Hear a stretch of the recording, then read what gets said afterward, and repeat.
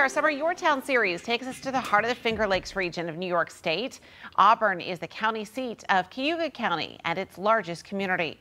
The city has so much to offer, from the flavors and culture of the present to the remarkable impact of the city's past.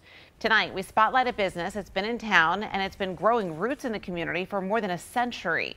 The evolution of Dickman Farms to a greenhouse amid gardens and garden center is pretty unique. Brandon Roth takes us there.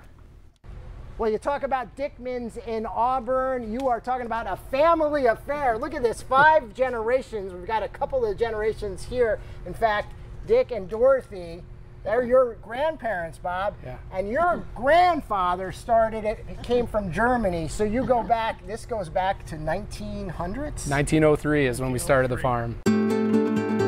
We have about 18 acres of production greenhouse space. We grow annuals mainly for spring bedding plants and mums for fall, poinsettias for winter.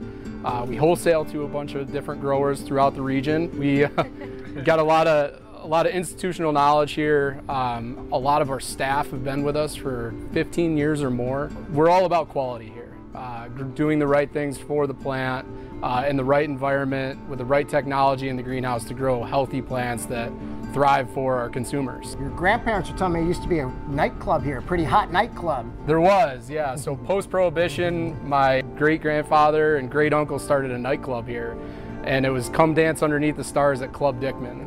What's the one philosophy that kind of has carried through all those over 100 years? We've always been a family that has allowed the next generation to succeed. I feel it's such a family affair. We should get the hands in. Let's get the hands in. Here we go. Dickman's on 3. 1, 2, 3. Dickman's! There you go. 7 days a week. Check them out. That was good.